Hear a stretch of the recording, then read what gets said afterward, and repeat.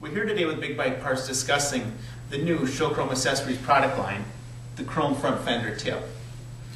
In today's demonstration, we're going to discuss the installation and the proper prepping, cleaning, and installation of a double-sided adhesive part. One of the most important steps is the first step. Make certain that the item you are about to install properly fits and contours. This particular item offers a very good fit and a very good contour.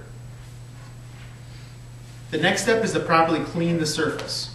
We recommend using a 3M adhesive remover and cleaner or a rubbing alcohol. With a lint-free rag, make certain you get any surface that may be taped.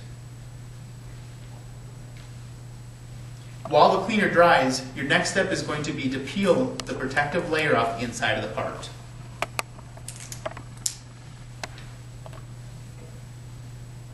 You do only get one shot with installing this, so make certain you take your time, line it up, and push it on slowly. Once the item is installed, we recommend holding it there for 30 seconds to allow the tape to cure to the fender. We also would like to see a 72-hour period where the bike is not exposed to the elements like rain, snow, colder temperatures, so on and so forth, to try to keep the item cured to the fender. Once it's there, that's it, you're good to go.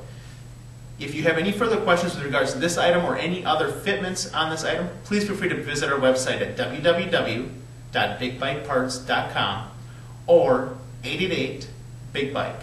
Feel free to email us at info@bigbikeparts.com. Thank you and safe riding.